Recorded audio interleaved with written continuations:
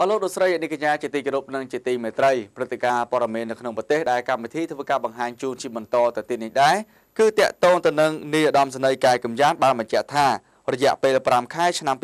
2017សមត្ថកិច្ចបង្ក្រាបគ្រឿងញៀនបានចំនួន106គីឡូខត់ខ្លួនជនសង្ស័យបានចំនួន8000នាក់និងផ្សព្វផ្សាយដល់ប្រជាពលរដ្ឋជាង3លាននាក់នាយឧត្តមសេនីយ៍កាយកម្យ៉ាងអបនាយករដ្ឋមន្ត្រីនិងជាប្រធានអាជ្ញាធរជាតិប្រយុទ្ធប្រឆាំងគ្រឿងញៀនបានឲ្យដឹងថាក្នុងរយៈពេលជាង5ខែឆ្នាំ2017នេះសមត្ថកិច្ចបង្ក្រាបគ្រឿងញៀនបានចំនួន106គីឡូក្រាម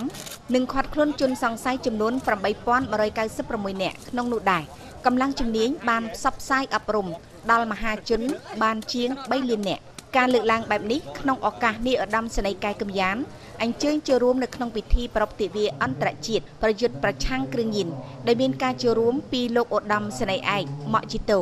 អគ្គស្នងការរងទទួលបន្ទុកការងារគ្រឿងញៀនឯកឧត្តមខួងស្រេងអភិបាលរងរាជធានីភ្នំពេញប្រធានសាលាដំបងរាជធានីភ្នំពេញនិងមន្ត្រីពាក់ព័ន្ធដែលបានរៀបចំធ្វើឡើងនៅមជ្ឈមណ្ឌលកោះពេជ្រនាព្រឹកថ្ងៃទី26ខែមិថុនាឆ្នាំ2017នេះនាយឧត្តមសេនីយ៍កាយកម្យ៉ាងបានថ្លែងយ៉ាងដូចនេះថា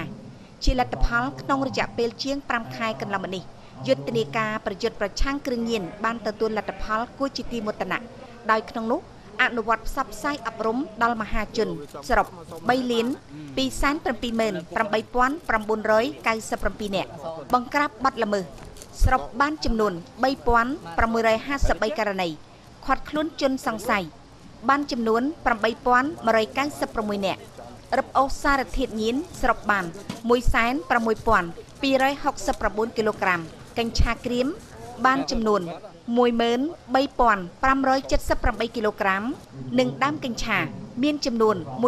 144,400ដើមនាយឧត្តមសេនីយ៍បានបន្ថែមទៀតថាក្នុងប្រតិបត្តិការបង្ក្រាបនេះដែរកម្លាំងជំនាញបានអញ្ជើញម្ចាស់អាជីវកម្មនិងពាក់ព័ន្ធមកស្ដាប់ការណែនាំ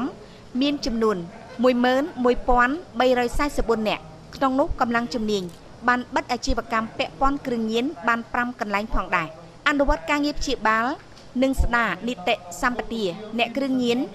តាមមន្ទីរពេទ្យបង្អែកមណ្ឌលសុខភាពនិងមណ្ឌលបណ្ដោះអាសន្នប្រមាណជិត3000នាក់អបនាយករដ្ឋមន្ត្រីកាយកម្យ៉ាងបានបញ្ជាក់ថាក្នុងប្រតិបត្តិការបង្ក្រាបនេះកម្លាំងជំនាញរឹបអូសបានសម្ភារៈមួយចំនួនដូចជារថយន្ត49គ្រឿងម៉ូតូ781គ្រឿងទូរស័ព្ទ2402គ្រឿងជញ្ជីង175គ្រឿងអាវុធខ្លី4ដើមនិងអាវុធវែង3ដើម